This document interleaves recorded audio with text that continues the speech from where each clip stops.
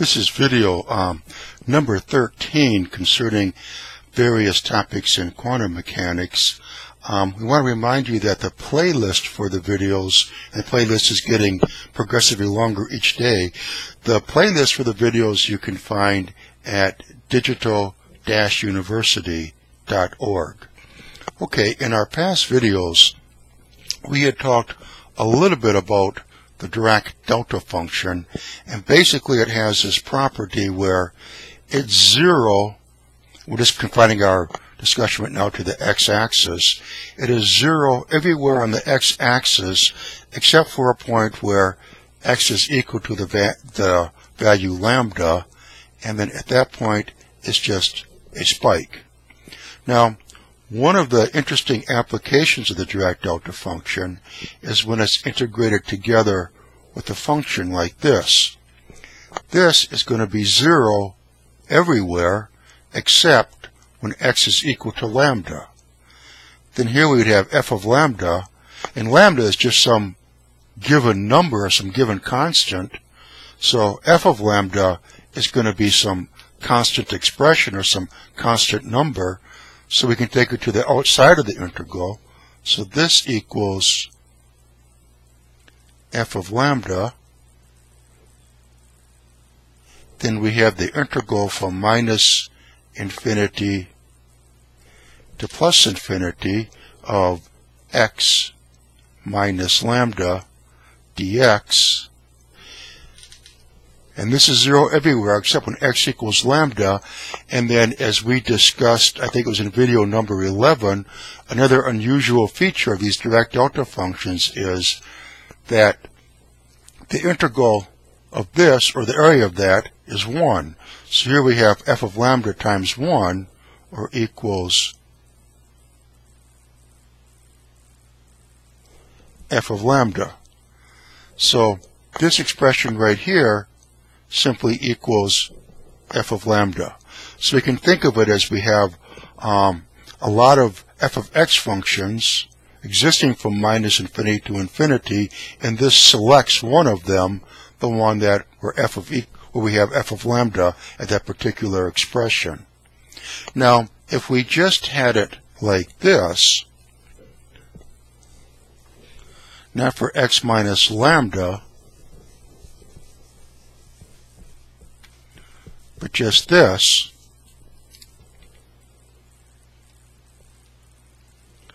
then that's equal to 0 everywhere except when x equals 0.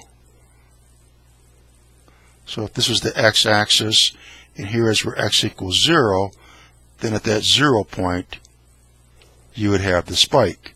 And if you had the integral from minus infinity to plus infinity of f of x delta x dx, then that just equals f of 0. Okay, but what if we have, say, this kind of an expression where we have the Dirac delta function not of x or t, but we have it for a constant times that variable, like this. What is that equal to? And the way to get an insight is to consider this in conjunction with some function under an integral sign. So, for example, if we had it like this, some function, and we're going from minus infinity to plus infinity, some function f of t, then here we have the Dirac delta function of a times t dt.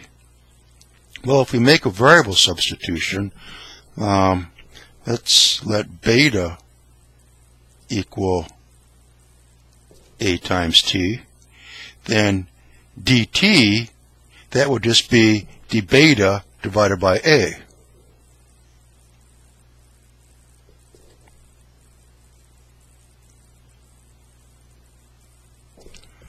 Like this. So we can rewrite the integral. This would be equal to the integral from minus infinity to plus infinity f of t. And now here we have direct delta function of a times t, so that would be, this would just simply be f of t would be beta over a.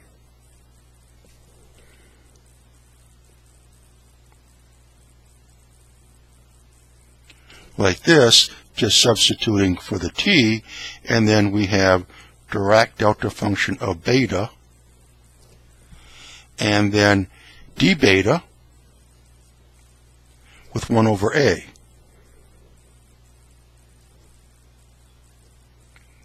On the outside, a is just a constant. Now let's look at this expression.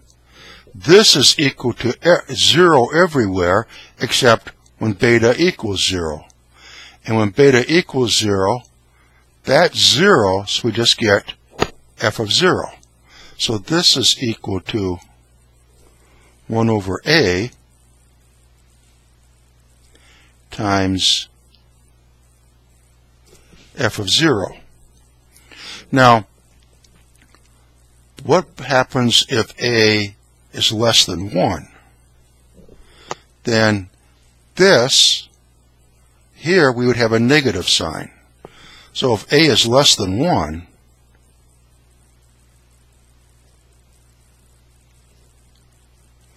we could have a minus 1a over here, or here we would have minus 1 over a f of 0. But a is less than 1, so this would come out as a positive expression. So what we have so far then is this. This integral right here, going from minus infinity to plus infinity, f of t,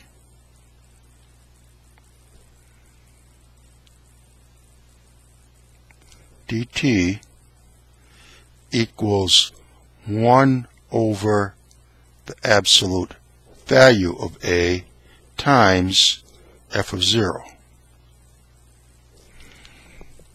Okay, but now f of 0 equals this. Oops. Try to write it more neatly. F of 0 is equal to the integral from minus infinity to plus infinity of f of t times Dirac delta function of t dt. This is 0 everywhere except when t equals 0, then we get f of 0, and that's just f of 0 times 1, as we demonstrated just a few moments ago. So f of 0, we can write this in for f of 0. So this is equal to 1 over a times this integral right here.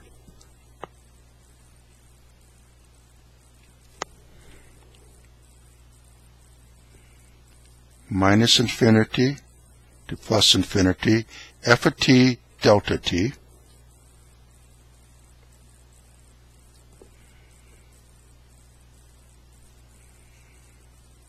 dt. And 1 over a, that's just a constant. If we want to, we can move it right inside of the integral sign. So we'd have it like this. Take that away.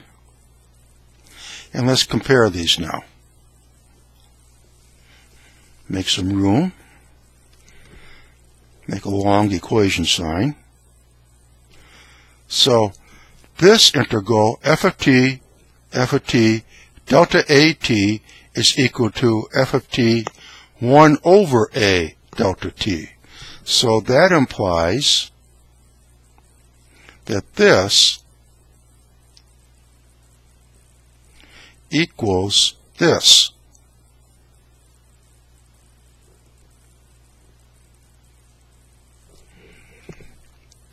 So at the beginning we said we want to see, what does this mean? Now we know we have this.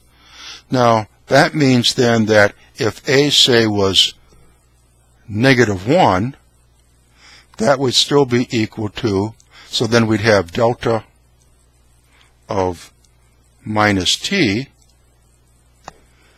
That's 1 over 1 equals delta t.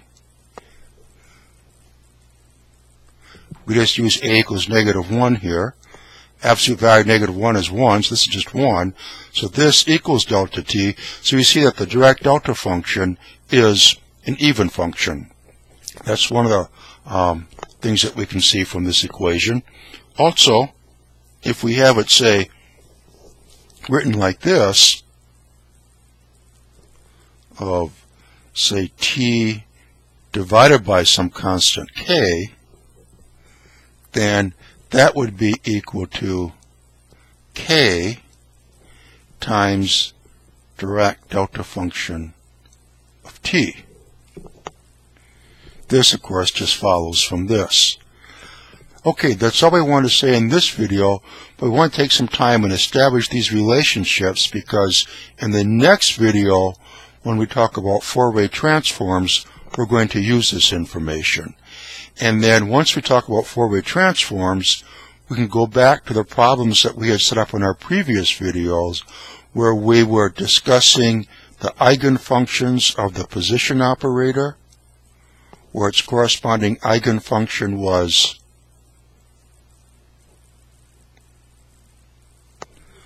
or for the momentum operator,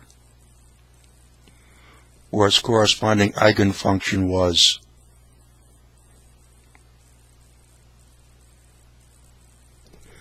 and we were having problems.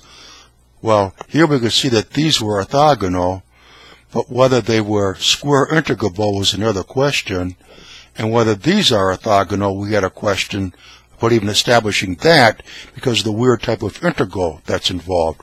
Because here, the definition is if two functions are orthogonal,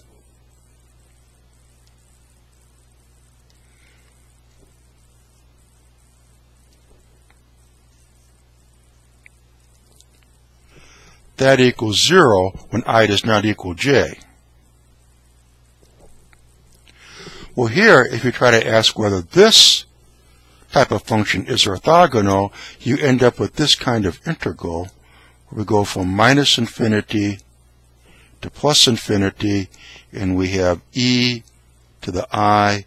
We have an expression like p minus p prime divided by h bar times x dx, and this,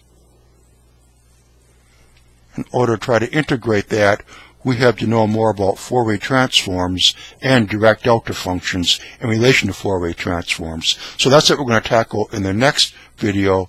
Then we can come back and we can address this issue, and as well as the orthonormal possible properties of these kind of eigenfunctions. But first, we're going to take another detour and discuss Fourier transforms and how they relate to the Dirac delta function.